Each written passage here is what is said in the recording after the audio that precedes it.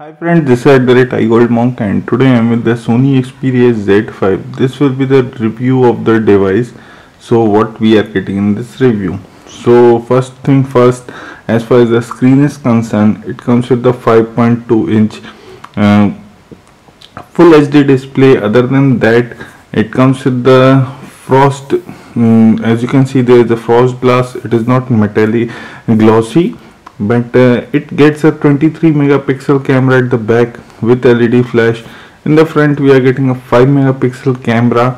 The battery is 2900 milliampere. It is powered by octa-core processor 810. It has a 3 GB of RAM, 32 GB of internal memory, and it also comes with the expandable memory. So the storage is concerned is not a big thing. And other than that, in the bottom, as you can see, there is a micro USB charging slot. This is a micro USB charging slot, and this is the dedicated power button, volume button, and the camera key. So the camera key is one of the key features that Sony always gives you. This is the one of the features that I always like to capture the images. Because of the 5 inches, it is difficult to go and click the image, and yes, one camera key, dedicated camera key, helps out there.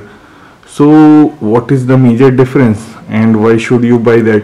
So one of the first questions that I have got asked in my view, that is it heating? So yes, it is coming with Snapdragon 810, but definitely it is not heating any much because of some of the software updates that has been rolled by the company.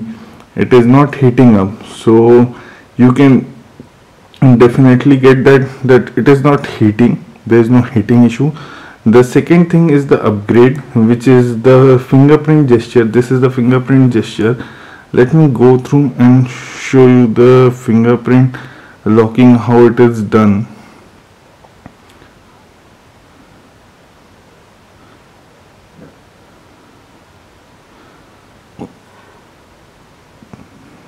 So right now I will put a pin.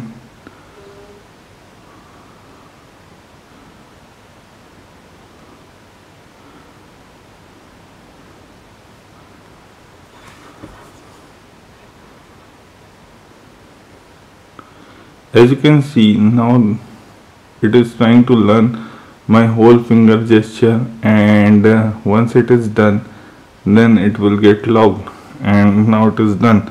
So this is how the fingerprint is done, and now I will lock the device and I will just put my fingers on it and it is unlocked. So this is one of the cool things coming by the company. Definitely fingerprint is the new thing coming each flagship. One of the key features in the flagship is that it is waterproof and dust proof, and it is slightly heavier than Z3 Plus. So it is 9 grams heavier. It is not heating like Z3 Plus for sure. So this is the added advantage. As far as the benchmark is concerned, let me go through and show you the benchmark.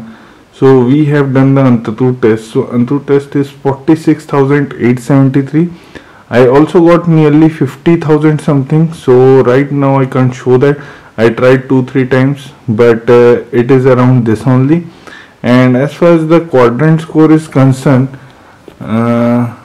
you can see the quadrant score is around 35,519, which is very good. The hardware specs of the device is very awesome. While taking the pictures, the back camera is having a wide angle lens, so you can get good images. You can also click the images in 4:3 or 16:9. That is one of the good features. In the front, you are getting a 5 megapixel camera, which is not impressive.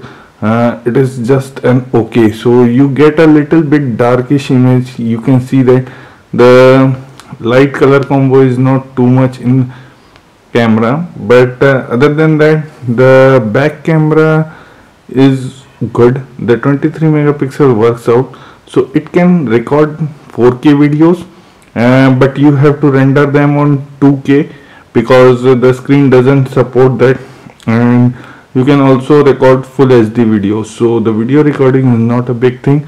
As far as the gaming is concerned, I have already posted the link. You can find the link below for the gaming and the camera complete review of Sony Xperia Z5. So as far as the price point is concerned, 52,000, this is one of the worth smartphone to buy if you are looking for a flagship device. So this is all about Sony Xperia Z5. This is @IOldMonk signing off. Please like the video, share the video and subscribe to our channel.